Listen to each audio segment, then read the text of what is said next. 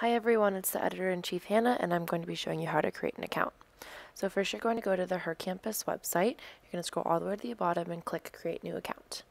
As this loads, you'll be filling out all of your personal information here like this. So put in your email. I would put in my school email and then pick a password you'd remember. And then obviously you have to confirm it. And then as soon as you scroll down, you'll be putting in your first name, last name, all that information, what school you go to, make sure you put in American, and then your graduation year. If you don't know yet, that's totally fine.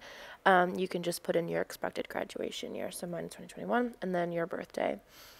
And then as you keep scrolling down, for this I used Natalie Portman since I already have an account.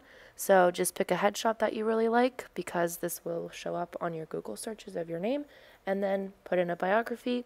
Type this in the third person because it seems more professional that way. So just something about you, your year in school, what you're studying, what you like to do in your free time, what you write about. It's totally up to you and whatever you want to write. And then keep scrolling down and you fill out all of the required boxes, and if you prefer not to say your gender, that's totally fine. For your state, you can put whatever state you're from, or you can put District of Columbia as well. We are in the United States, and then they have this silly math question at the bottom, and then click Create New Account.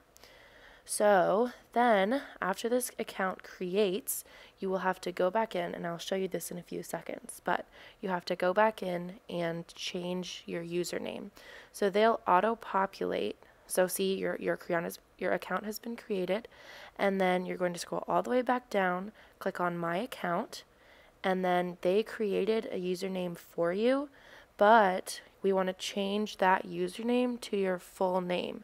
Because when you go to enter an article and upload an article to the website, when you go in to type in your name to the author section and you haven't changed your username, it will not show up. So then here you click edit, there's the profile that you've made.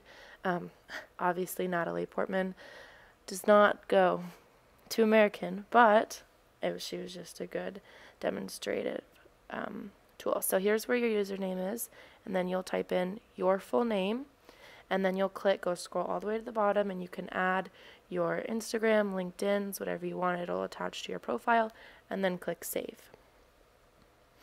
And then after Her Campus finally loads, you have an account. Now start writing.